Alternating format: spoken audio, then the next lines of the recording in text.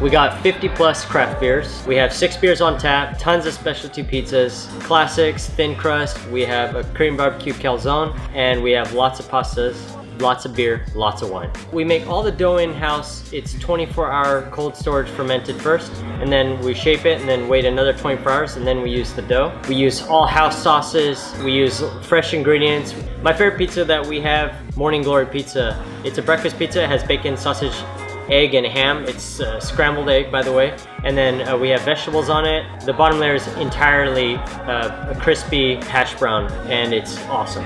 Yes, I've always been a fan of pizza. Well, who's not a fan of pizza? Everyone's been a fan of pizza, but I love pizza. But I love the fact that we can be creative with it, put anything we want on it, and put it on our menu. And if people like it, great. If they don't, then we try to find another idea. Welcome to Koreatown Pizza Company.